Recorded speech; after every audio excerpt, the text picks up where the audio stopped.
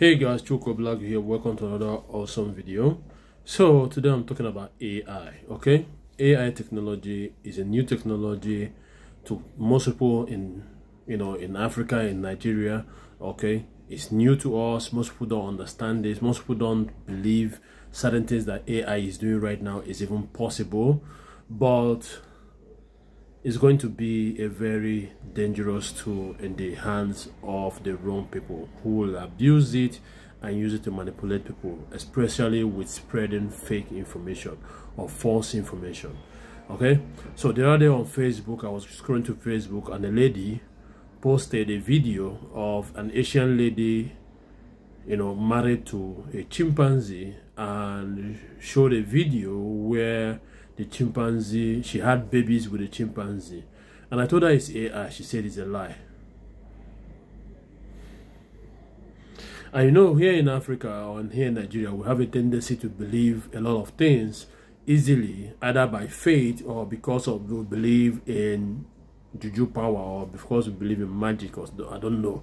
But the high level of fake information or false information that we spread using AI is going to be dangerous, and a lot of people have to be taught about AI and how to differentiate real videos from AI videos, and most importantly also to distinguish between like what I'm saying versus a voiceover that somebody is playing over what I'm saying. For example, I saw a video after Donald Trump was elected when he was making one of those speeches, and they were using it to say that he said that he's banning Nigerians. He never said that.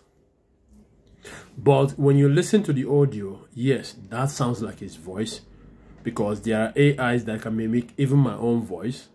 Okay, but they miss the lip sync. Okay, what he's saying does not match what his speech or the way his mouth is moving. Okay, it's not matching. And another thing again with AI is AI does not have breath technique, which is when I'm speaking to you, I am speaking to you and controlling my breath. AI doesn't have that, so it will just recite what you want the AI to say, and it will just recite it. Now, anybody who doesn't have enough exposure or have not used AI before will fall for it and think it's real. This is one of my concerns about AI.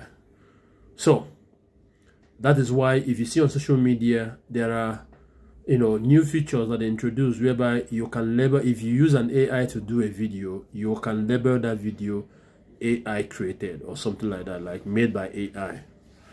So that people will know that, hey, this is generated by AI, so that people will not go and believe everything they see online. Like I keep saying, don't believe everything you see online. If you see it in the first place, go and check and see if there is another source. When you're seeking the second source, go and check for a third source, a fourth source, a fifth source. Look at what people are saying, okay? And now make your decision whether that thing is real or whether it's fake. But we're in for a word of shock as AI gets better at lip syncing, at creating videos, and a lot of people will be scammed because of AI. Anyway guys, that's it for this video. Thank you guys for watching. Let this serve as a warning to you as you're scrolling to social media. Get accustomed to real videos versus AI videos. So because the battle against false information and against falling for scams starts with you. Take care and bye for now.